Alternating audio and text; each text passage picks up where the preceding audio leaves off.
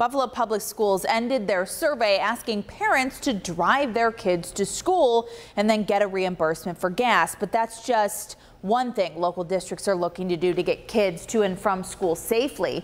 This year, 7 News reporter Olivia Proya has her eye on education tonight.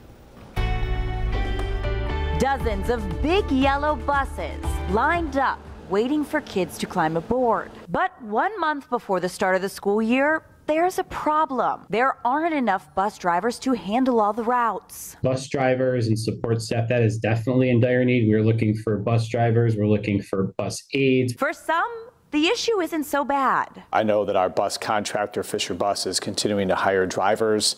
I think we're still a couple of short. But for others, we need 80 bus drivers.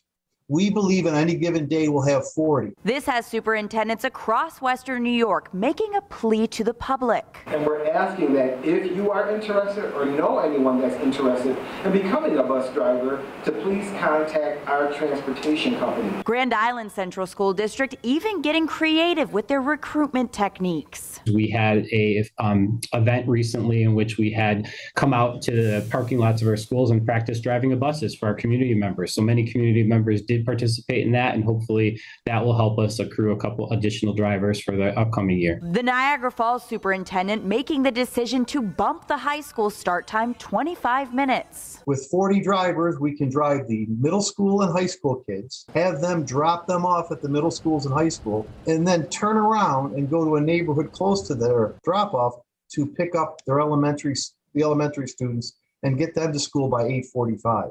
It was the only way we could do this and account for having only 40 to 45 bus drivers. Buffalo Public Schools have asked parents in a survey if they'd be willing to opt out of bus transportation and get reimbursed for their mileage of driving their kid to school. We asked for the results of that survey, but did not hear back. Olivia Proya, 7 News.